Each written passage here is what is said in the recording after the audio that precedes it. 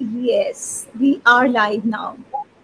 Hello, everyone. Welcome to the 21st episode of Let's Talk Inclusion. I'm your host, Manobina Chakraborty. I'm an inclusive education consultant based in India and, of course, the founder of the global inclusion advocacy platform, I for Inclusion.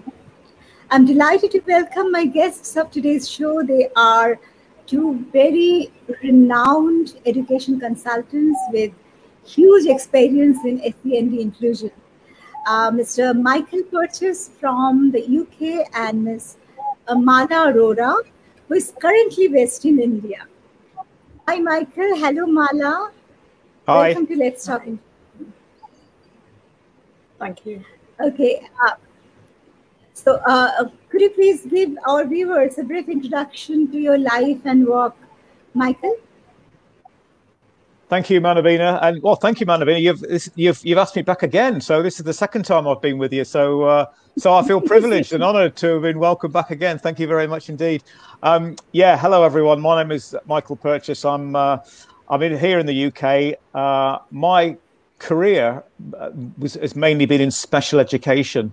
I've had interface with mainstream schools, but my main role has been in special education. I was a special school head teacher for close to 19 years. Since then, the last few years, I've been involved in teacher training and providing training and consultancy to schools around inclusion. So I focus on SEND. A lot of my work has been around behaviour. And I've led some reducing exclusions projects with a number of schools and local authorities. So yeah, inclusion has been my career really. So and I'm delighted to come on here again. Thank you, Manobina. Thank you very much, Michael. I'm so glad that you are here for the second time. And Mala, could you please tell our viewers a little more about yourself? Hi, Manobina. Hi. Yeah, sure. Thank you for having me here, and hi, Michael. Good evening to all. My name is Mala, and I'm an independent education consultant working in the field of inclusion, diversity, and mental health. It's a pleasure to be a part of 21st episode of Let's Talk Inclusion. I have been working with a lot of schools here in India and government institutes, mainly spreading the idea of inclusion, that how our society can be inclusive and meet the needs of all children. And so I am bringing my experience of UK of 12 years of experience of UK in India, and I do plan to do some work in India. And yeah, so this is maybe the beginning now. Thank you very much, Mala. Thank you for being my guest this evening. So before we start today's discussion, I would like to share a video here. Michael, you remember you sent a video to me, and we would like our viewers to write in the comment sections what they have understood by watching the video. So here it is. Story time! I'm going to be reading My Hair, written by me, Hannah Lee, and illustrated by Alan Fatima Haran. Are you ready to jump in? Let's go! My birthday's coming up so soon. I'll need new clothes to wear. But most of all, I need to know, how shall I style my hair? Let me do your hair, jokes Daddy. I'm getting better, I swear! Mummy rushes in the room. Daddy, don't you dare. Off we go to the hairdressers to get it done professionally. As for what style I choose, you'll have to wait and see. Miss Dawn has lots of magazines just so you can get a clue of the kind of hairstyle that you would like to do. Whilst I'm looking through them, my imagination starts to grow. I start to think of all the hairstyles I already know. Mummy has the most dazzling dreadlocks. Such a joy to see them swing. I like to practice plaiting them. It is my favourite thing. My sister likes to experiment. There's not a look that she won't try. Bantu knots, a high top fade, braids, she's not shy. My brothers both have cornrows with different shapes, patterns and lines. They love to show them off at school, yelling, "Come see the best designs!" Daddy says, "Shave all over, please," when he sits in the barber's chair. His beard is shiny, curly and full. That's where he likes his hair. Can you do a beard at home? Do this. Ooh. Uncle has waves that are so smooth, swirling all over his head. He keeps his hair brushed and neat. Don't forget the do-rag before bed. Auntie's hair is shaved real short, much like the head of a lioness. She is so cool, stylish and carefree. That's how she likes it best. Can you do the sound of a lioness? A nice big roar! Baby cousin is so small. She hasn't much hair yet. Already it's begun to grow. She'll have loads soon, you can bet. Grandma's hair is short and cropped. There are many curls of grey. She says she found one years ago and invited them all to stay. Invite all of those hairs to stay. Say, come on, come on. Grandpa wears turbans, tie heads and scarves, his hair tucked away from his face. For Grandpa has so much hair, that's how he keeps it in place. Time to take a look at my friends and what styles they wear. After all, I still don't know how I'll style my hair. Ryan will have plaits with bows. Her mummy can do them fast. Put a bonnet on, she says, to make the style last. Michael has a mohawk. Brandon a short back and sides. They go to the barber's together and chat while the cutter glides. Nina is my best friend. What style? She asks with a pout. I want to try something new. Maybe a twist out. It's been 45 minutes, cries Miss Dawn. What will you do with your hair? Time to let Mummy decide. Don't you think that's fair? So Mummy whispers in my ear, and that's exactly when I know the hairstyle that I will wear will be my afro. I love my afro when it's out. So big and great and free. My daddy says it is my crown. It defies gravity. A creation to which none could compare. I'm so glad it's mine. I love my hair. I had so much fun reading my hair, and I hope you did too. Yeah, so Michael, would you like to say something about it? Yeah, I mean, every week we show that to prospective students at the university that I work with.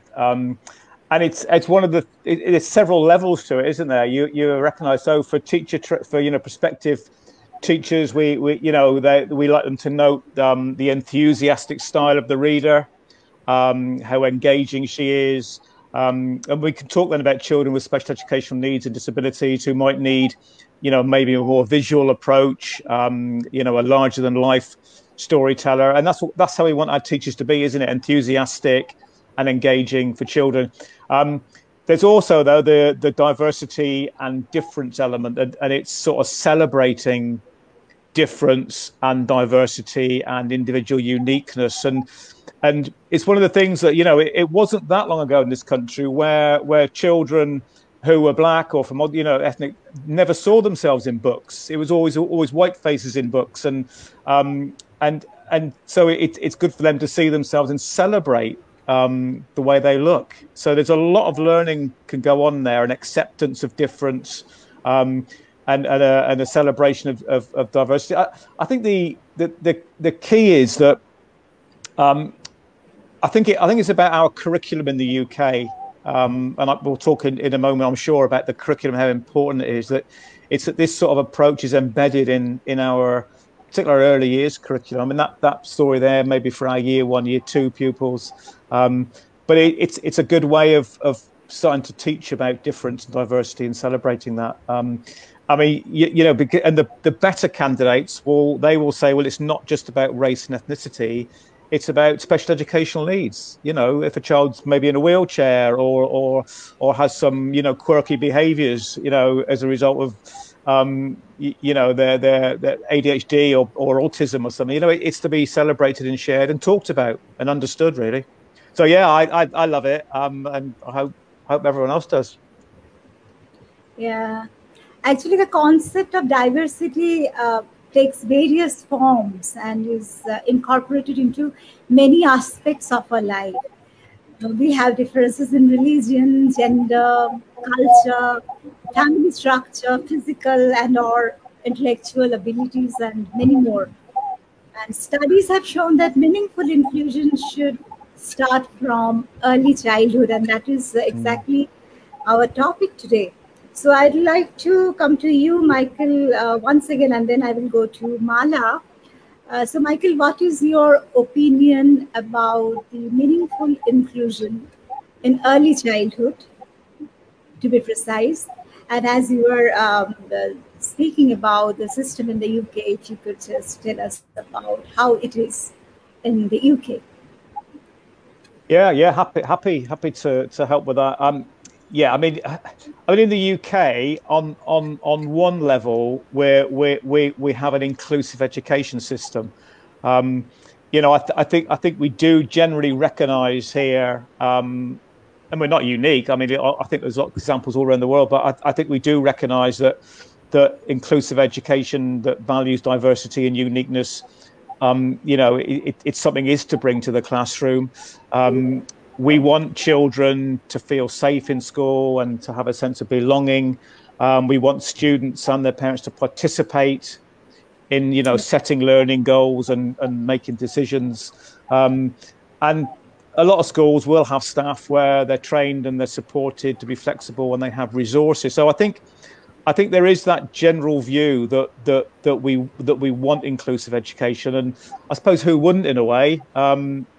Schools and nurseries, if we're talking about very young children, we play an important part in shaping children's attitudes, and in truly inclusive schools will instill that understanding of respect and respect for difference. So, and there's lots of research has been done, isn't it, on I think it's called contact theory. I think it is. The more time that we spend with people on an equal footing that are different to us, then the more likely we are to find out about them and develop, understanding of their differences and acknowledge it. And when I was at school, I never saw any children in my school with special educational needs, really. I mean, I could think back and I can think of a few children now. I can look back and think, actually, yeah, they probably did have something.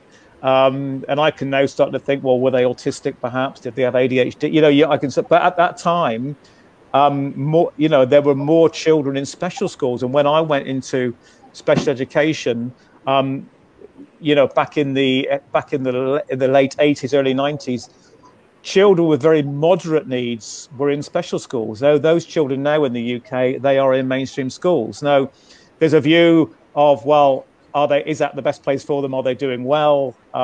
Because some children do very well, but I still hear on a regular basis, particularly from parents who are crying out for help, saying their child is not getting the provision they need, that the child is not getting the resources that they need. So there's a lot of tensions in the systems, but do I think it's a good thing? Yeah, I do, and I think most people would think it's a good thing. And my hair, that story I think is a typical story that would be told in schools. As I sit here, I'm sure at the end of the school day now, that could well be a story that's being read. We have Ofsted in this country.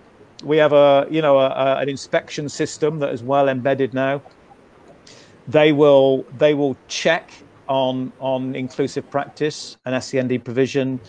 We have equalities legislation.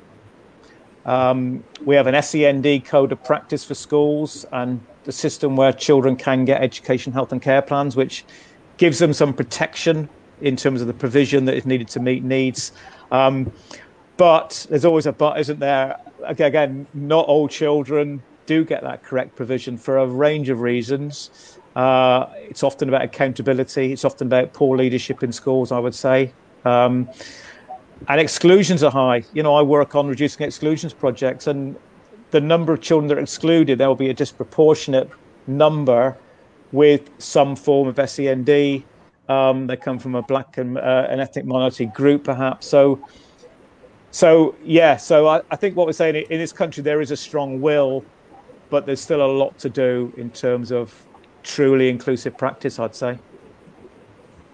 Yeah, and thank you, Michael, for the input. Since Mala and I have also lived and worked in the UK, we can understand this well. And honestly speaking, we have a long way to go as for the meaningful inclusion is concerned in India. What do you think, Mala? Okay, right. As you said, Manobina, well, it is important to understand what inclusive practices are, and therefore what really inclusion is all about. So there is no denying fact that India's makeup as a country is not as the UK. We have many states, and unfortunately, education is a state subject. We come across many schools claiming to be inclusive. However, in reality, there is a confusion and ignorance about the understanding of inclusion, and therefore, we see very little of inclusive practices in action in India. Whereas in the UK, there is a set curriculum, as Michael just mentioned, a framework under which the schools are inspected of the work they do. So there is some answerability there. And this is the broader difference, I would say. And just to take a few examples of inclusive practices, I would say the foremost is the access to education. Although we have acts and policies like Right to Education and RPWD Act, but we at the same time know how many children are not given admissions in the mainstream school, or are cajoled into leaving mid-year because of not performing as per their peer or national standard. So this is discriminatory and is completely against the RT and RPWD Act. And in majority of states in India, there is no tracking system on how the schools are dealing with admission process. So whereas in the UK, it's a transparent system where all children go through the same electronic admission process and are allocated schools. I'm sure you know about that, Manobina. And so another important inclusive practice is about access to curriculum and services, the human resource in the form of multidisciplinary team. So now in my experience of working in the UK and India, I would say that no country can claim that they have attained 100% success in adapting their resources, as Michael said, or curriculum to meet the needs of all children. So struggles are everywhere. However, adapting and providing the right package to the individual is important. Now, that package would have services and interventions as per the need of the individual. So that may include therapy sessions, that would be remedial sessions, assessments, just to name a few. And in the UK, where I was seeing that multidisciplinary approach works wonderful. That all the professionals come together and look at the child as an individual, and then they put all the professionals who should be in there working towards the to meet a goal. So understanding the needs, the rights, acts, and the framework is most important, I think, when we are looking at practice in attaining inclusion as in society. And how inclusive do you find the society itself here in India? Oh, okay. Right. I can go on and on that. See, needless to say about the physical barriers we come across in our daily life.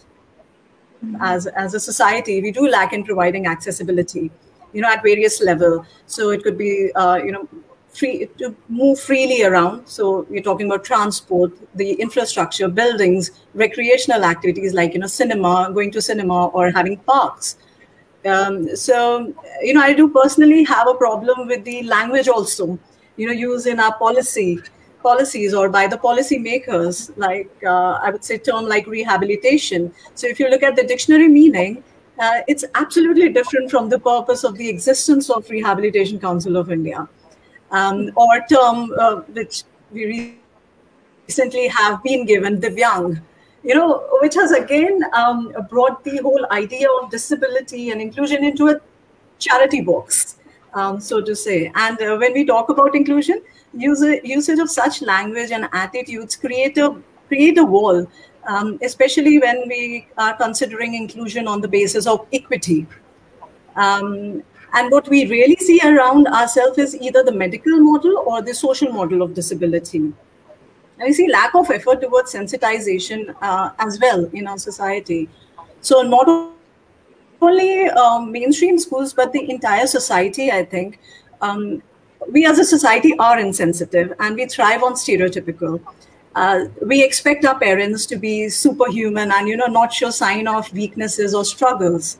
So we also are not trained to receive feedback. We find it we find it as a criticism.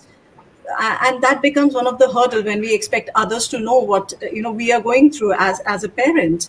I may be tired. I may do very well on a day with my child, but there are struggles. And I tend to not share my emotions with people because I feel that I will be judged on that.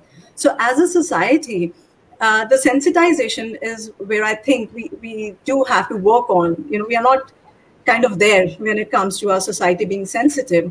So voicing out, sharing is very important, I feel. And I also feel that the social media, it provides that platform where people do share experiences, and it's, also gives you a sense of anonymity as well. So, across the planet, you can see parents sharing their experiences, which I think is very important in becoming aware and knowing about the vulnerability which exists in our efforts of making our society inclusive.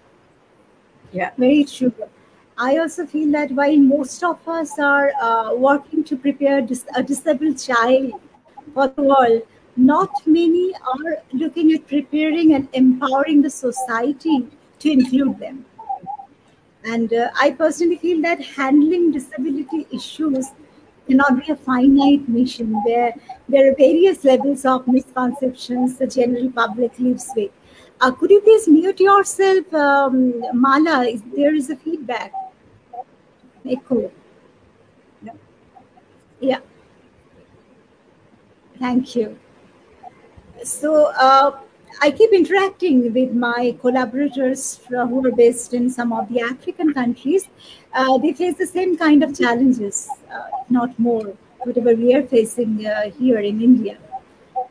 And first of all, many of us are yet to understand the actual meaning of inclusion, or maybe since we are talking about the early childhood inclusion, so they really do not understand the actual meaning of early childhood inclusion. So Michael, being the most experienced professional among us today, if you could elaborate on that, please. Maybe after that we'll come to the societal sense. Okay, so the ideal practices, is that what you wanted me to focus on? Yes, please. Yeah, I mean, I think the last time that I was with you, Manobina, I talked a lot about leadership, and I still say that leadership is absolutely key to inclusive practice. And I mean, one of the things that I was most proud of when I was a special school head was that we had a lot of our children who were on the register of a special school. They spent all of their time, or a big part of their time, in mainstream schools. We had good relationships with schools, and schools that had some spare capacity in terms of building. They were happy to have our children in the school, and some of them accessed mainstream lessons. And on the face of it, it was a really good thing. The children had a broader experience. The parents liked it because their child put the school uniform on of a local mainstream school, and they went to that school. So they were really pleased with that. The children in the host school, the mainstream school, also, as I was saying, got a better understanding of children with special educational needs and, you know, diversity and difference. The difficulty was, though, that because they were not on their register, the school wasn't accountable for their progress. So where it worked best, the leaders of the mainstream schools really wanted it to happen. They really wanted the children from the special school to belong in their school, as opposed to just being in their school in a room and going into some of the lessons. And the mainstream teachers, if they didn't have a leader that was really stressing the importance of inclusion, then they didn't feel able to, or they didn't feel any imperative to adapt their lessons. So, you know, on one level it worked really well, but on another level it didn't work. And I wouldn't say it would be a disaster, but leadership, you know, counted. And in terms of the work I do now, in terms of reducing exclusions project, the schools that have the most success in reducing exclusions are where the leaders really, really want every member of staff in their school, everyone in their community to assume that every child belonged in that school, and wasn't always thinking, well, this child doesn't belong here because they're causing me a lot of upset in my lessons and they should be sent to the pupil referral unit down the road and these sort of things. So it's really important. So I can't stress enough leadership, and I'll bang on about it day in, day out. You know, it's creating that culture in a school. And if teachers are in that school, they will be supported. They will be innovative in their curriculum design. You know, the curriculum will be child-centered, solution-focused. They'll be keen to use technology to help children, you know, in learning and communication interaction. And those leaders will make sure that all of their staff have really good training, and they feel confident then to have children in their class with a really complex need. So those are the key elements. I mean, I would say it's about using teaching assistants or specialists. That can be good to provide extra support. It's a double-edged sword, though, because if specialists take children out of their classroom and do something with them, that's not inclusive. And similarly, some teaching assistants that I've known, and perhaps you do, will say, will make children more dependent on them instead of creating them as independent learners. So it is a double-edged sword. Inclusive curriculum, yeah. I mean, I you know, that is absolutely essential. I would say parental and student involvement is vital to an inclusive school. Not just school ringing a parent every now and again or having a termly meeting of 10 minutes and no more, but truly co-producing. You know, there's something we talk about in the UK a lot. I don't know if it's filtered over to India yet, but the whole kind of co-production where I as a teacher would sit down with the student and the parent with a blank sheet of paper and start to write down what the needs are and what the provision we need and some strategies. It would be, you know, truly produced, because often a teacher or a professional will write a report and a strategy, wave it in front of a parent and a student and say, you're happy with this? And before they get a chance to say yes or no, they're out the door. So I think that thing around co-production is absolutely vital. So it's leadership, curriculum, training, co-production. That would be my big four, I suppose, for want of a better term. Indeed. Thank you very much, Michael. Would you like to add something to it, Mala? Well, just to add to what Michael has said, as we all human beings would like to be part of the majority, and you know, for a young child with a disability, this may mean going to a same school as peers of his and her age. And outside the school, it's about socializing or playing with children of in the same age group in the neighborhood, maybe. And one must understand that this accessibility is important, and it does have an impact on their social skills, which is an important foundation for forming and maintaining school friendships in early elementary grades. I believe are also important in terms of adjustments and academic gains. So any child should not be deprived of being with the age-appropriate peer group in the school or outside the school, because this is very important for their self-esteem and maintaining relationship later in their life. I would also mention that the fact that we all believe, as a professional working in the field, that early identification and early intervention are the key practices, and we have been propagating that. And to attain this, the existence of a powerful leadership, as Michael mentioned, and multidisciplinary team in all schools is absolutely vital. It's unavoidable. And them working together to build a holistic program for the child is the prime responsibility of the school. And yes, we do expect the schools to act professionally and take the responsibility when it comes to planning for the child. It should not only be limited to have a child with a condition engaging socially during the activity periods or lunchtime only.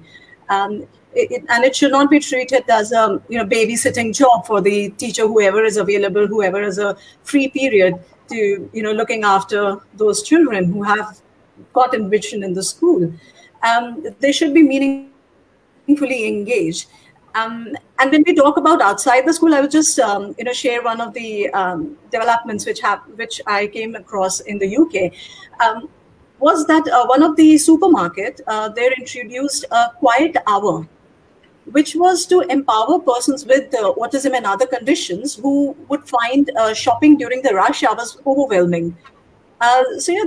This came as a huge intervention for the children to feel comfortable when they are in the supermarket with their parents. So it also was very helpful for the adults with disability or any condition to shop without that chaos around of the normal rush hour. So I think outside the school also, where we talk about inclusive practices, these are certain, these are certain actions which can be taken by various organizations. Yeah, and also I think all these things come from the society. And here, I can say that we are an overwhelmingly ableist society. We see additional needs or neurodivergence as a lack or absence that makes an individual inferior and keeps them from having a fulfilling life as defined by the mainstream values. We have internalized ableism as the norm and disability as a deviation. And believe it or not, in urban areas where we generally live in apartment complexes, the complexes usually have gardens and children play areas, nice play areas, but you will hardly find any neurotypical child playing with a neurodivergent child. And even if children want to do so, their parents will not allow them. So we are actually not aware of the benefits of inclusion for both neurotypical and neurodivergent children from their early childhood. Michael, if you could tell us about it. I'm sure in your long career, you must have witnessed the benefits for both neurotypical and neurodivergent children. Yeah, I mean, society here in the UK, that I suppose some would describe it as quite tolerant.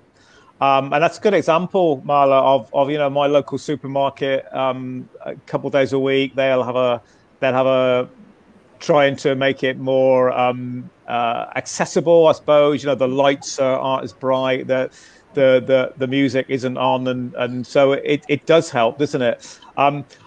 I think in the UK we're very tolerant towards children and young people with a physical disability. I think there's a lot of a thing around ramps and access for wheelchairs, and people get cross when cars park on the pavement and doesn't allow wheelchair access. I think the issue, and I'm sure that's the same the world over, it's those young people who have an invisible disability, like autism or ADHD.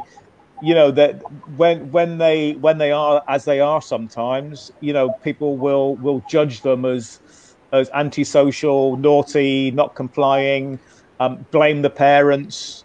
Parents get tutted at in supermarkets when their child falls on the ground and has a meltdown, and so it's very common as that, and a lot of parents tell me how difficult that is. They feel they're judged. And yeah, I mean, going back to the question about the benefits of inclusive education, I think we've covered it in a way that if children are educated together, they are going to be more understanding of when they're out on the football field or in the supermarket and they see someone from school collapse to the ground having a meltdown. They'll think, oh yeah, so and so does that at school. That's because they're autistic. That's because the noise is hurting them, or you know, you will get that. I mean, I would also say that inclusive education is a better quality of education for everyone. I think if a teacher has to work harder or smarter regarding, you know, getting one child in the class to access their learning, it'll make learning more accessible for all children. Because, you know, we know a lot of children. I like to learn visually. I mean, my teachers wouldn't have known that at school. So when they talk to me, and they probably thought, why isn't he listening, or why isn't he being attentive? But I think if there's a visual element to all lessons, then all children are going to benefit. If there's a tactile, you know, activity to do in the class, all children will benefit. So I think, you know, the key benefit is that all children will benefit. I think the difficulty is that school leaders that aren't inclusive don't get that. They think they've got to instruct children, cram them with all the knowledge to get to a standardized test score at the end of the term or the year. And I think the braver leaders and the more inclusive leaders will realize that take the time to make classrooms more accessible for all, and all children will do well. And so, you know, the scores on the doors at the end of the year, they'll look after themselves, because all children will be learning and they'll be enjoying learning more as well.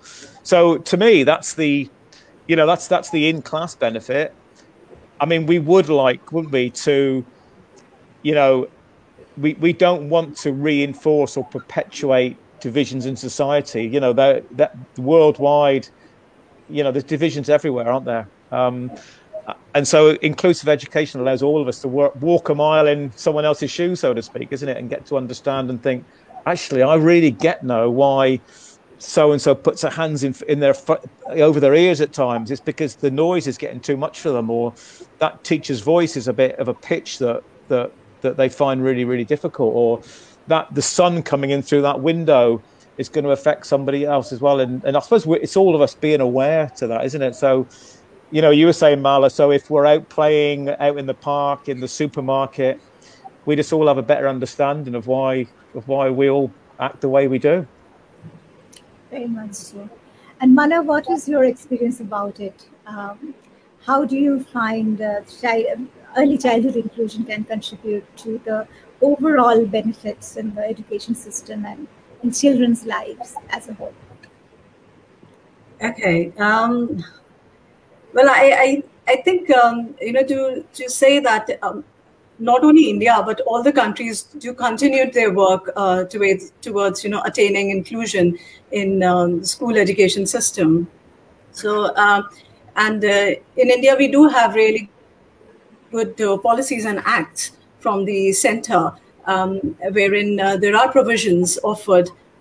But as Michael said, that how much, you know, the system actually, the school systems take it as their responsibility and provide that sort of service to the schools is something, you know, which is very tricky, especially in India, because as I said earlier, that the education is state subject, so it may be happening very, you know, very smoothly in a place like Delhi as compared to where we are in Gujarat.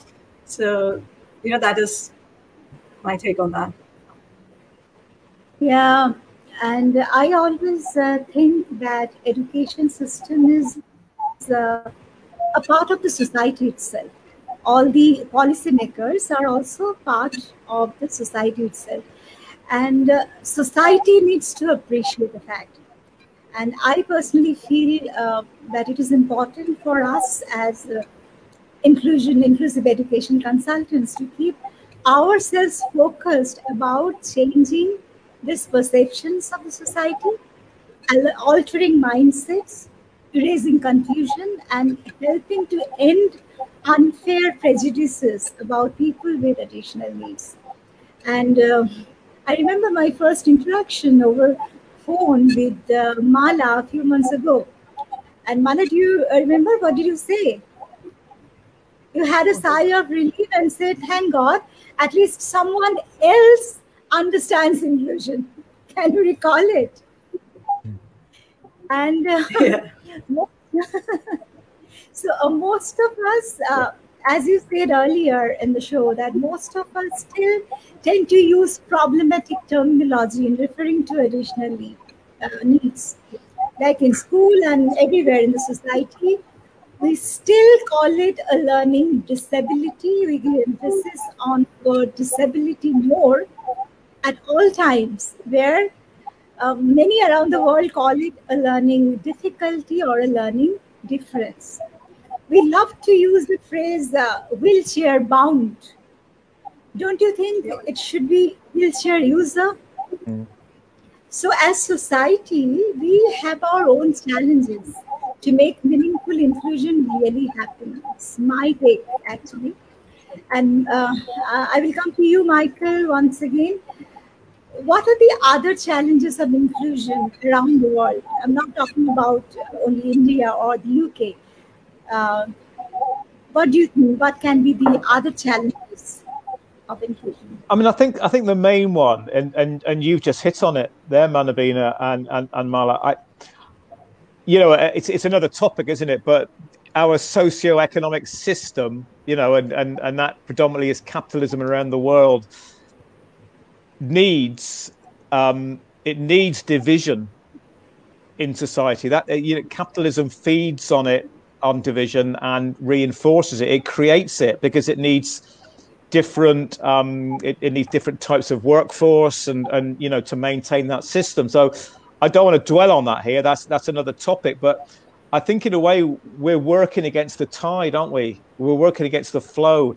So I think we can have teachers reading stories to children like My Hair, that talks about celebrating difference and diversity and bringing us closer together.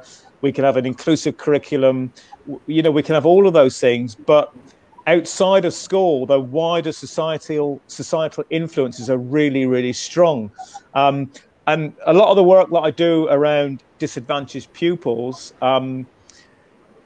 we do make a difference, but I'm always aware of those wider ones. So let me give you an example. In the UK, you will know, but not everyone, that schools are given additional money to support children.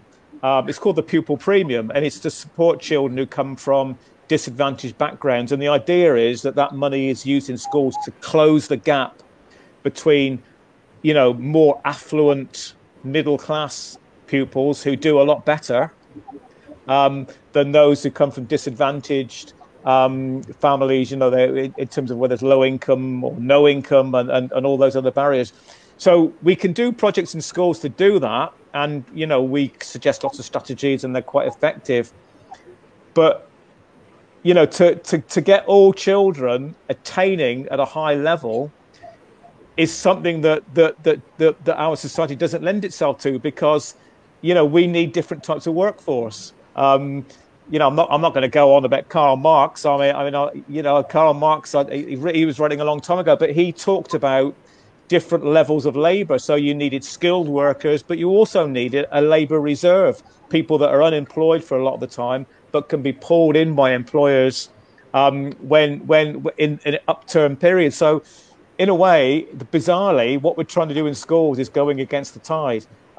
So that is a huge challenge, isn't it? And we can only chip away at that bit by bit. And I've got lots of stories where children have made remarkable progress in schools and they have, caught up with their middle class peers. But those I think they're exceptions rather than the rules. The other challenge is, coming down the scale a little bit.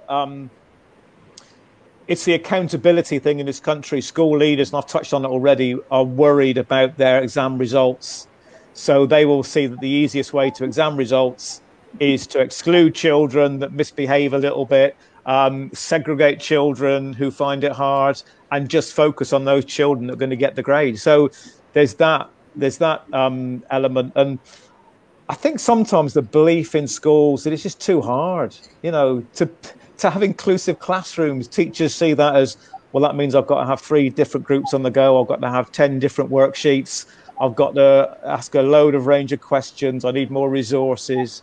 The work I do with schools and my colleagues is that actually it isn't harder. you need to think a little bit more about things, but it's not harder. But there is that belief it's just too hard. So why are we bothering with that? Let's just crack on and get our good exam results. It's frustrating. But we've got good stories as well to tell, haven't we? And that's always good to say. And I know some fantastic inclusive schools in this country, and children with SEND and children at a disadvantage do absolutely brilliantly, and they really enjoy school. So we need to keep holding on to that. Yeah, thank you. And Mala, would you like to add something to it? Well, I think the entire education system, so, it really is very different in India. So, the disability comes under the Ministry of Human Resource. The education comes under Human Resource, and the disability comes under Ministry of Social Justice and Empowerment. So there is a lack of an alignment amongst these various bodies. And you have RCI also there. So if we have expectation from mainstream teachers to differentiate their teaching, to make it more inclusive, then who is supposedly to provide them with this training? Because as far as RCI is concerned, they only train the SEN professionals. So their CRE programs are also to retrain the professionals who are already registered with them. And the programs are not sufficient to cater to neurodivergent children, because most of the programs are for mental retardation, maybe the intellectual disability, at the same time hearing impairment or visual impairment, but you will hardly found any program for autism or dyslexia or maybe ADHD. Very, very limited, very limited. India is a huge country, and if there is a course only in the capital city in Delhi, and it's not possible for someone who is, suppose in Assam, to go to Delhi and to pursue that course. So that is also the non-availability of courses is also an issue, I think, the RCI affiliated courses. That's right. Manobina, in 2016, with the RPWD Act, we did get 21 categories of disability. But as you said, CINA looks into those specific areas of disability, and we do not have a single body or single university which can provide information or training for the professional. So how do we expect the mainstream teachers to be able to have that one child in their classroom and be able to differentiate their lesson to meet the needs? So sorry. Yeah, please carry on. And I was just going to say that one of the things which the education system in the UK has is that if the family moves from one county to another, then the child's education plan, which Michael mentioned about education healthcare plan, and the education system does not change for that child.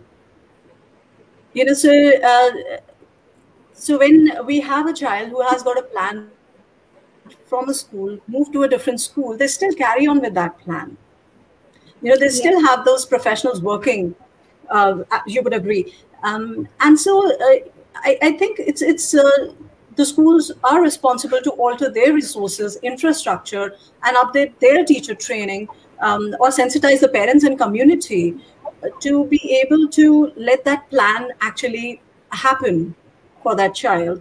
And so throughout until they reach the age of to be eligible for some sort of training and leading to a meaningful employment and eventually to an independent living. So and this may vary as per the disability, or the need of the individual. But planning for every single child is, I guess, the actual work which the system of every country should look at. Valuing every single child and with dignity. Very much so, very much. Thank you, Mala, for your inputs. And we are almost at the end of this session. So before we leave, any concluding suggestions for our viewers? Michael? I suppose the main thing, I think we need to make sure educators have the training they need, the funding they need. I think we need to empower parents to assert their children's right to education inclusive settings. I think we need to work with communities rather than schools. As well as schools, I mean, work with communities, involve professionals and community groups and all the support available to a community. And I think hold governments to account, local government and national government. I don't think we do that enough. In this country, there is a well-defined equalities legislation. It's very rare that parents or community groups will use that. It's there for a reason, because that equalities legislation, I see that being broken every day in schools. We need to hold schools and governments to account. I think it's about making schools safe and welcoming places. And I know it's easier than done, but a school where children feel happy and safe and trust the adults and enjoy their learning, and they will make progress in those situations. It is a challenge, and I suppose that my final word is it comes down to leaders. We need leaders in schools that are inclusive and get everything that we've been talking about today. If they get that, they're going to instill that in their staff, and it'll be a lot better. So leadership in schools, absolutely vital. Thank you very much, Michael. Mala, your concluding suggestions for our viewers, please. Right. I would say one of the things which is very important is coming together of professionals. Like the platform you are providing, Manobina. So, this is very important to influence the whole idea of inclusion. I would say parents to know their rights and the child rights, and be confident in, as Michael said, asking questions, ask the whys and hold people responsible for providing what is well in their rights and in their child rights as well. And when we have a group of parents talking the same language, asking the same question, one can imagine the influence that would have on the system. And I would also like to add that in recent times, we have seen in India the kind of support our society can bring in, during the COVID times. The network of common people became rock solid during this time. And therefore, I think my whole now focus would be on how to reach out the young generation. So sensitization not only in school for the teachers, but for the children, for the young adults. So going to schools, colleges, universities, and making them aware that these provisions are for all the children. And therefore, the sensitization need to happen there. And it also brings us to the theme of this episode, where the center is early childhood. And I'm sure we all would agree that young minds are easy to mold than the grown-ups. Thank you very much, Mala. And thanks a lot, Michael, for your time and support for the second time. A pleasure. Maybe I'll come back a third time, Manobina. Maybe you might want me back again. Definitely. I would love to have you both once again as experts on my show in the near future. Thank you. Thanks a lot. And to my viewers, please do send us your queries and suggestions. We would love to address them. And also, please keep an eye on our Facebook page for the announcement of the 22nd episode of Let's Talk Inclusion. Hope to see you soon. Till then, take very good care of yourself and keep India in your prayers. Bye-bye. Bye, Michael. Bye, Mala. Thank you. Thank you. Bye, Manobina. Bye, Michael.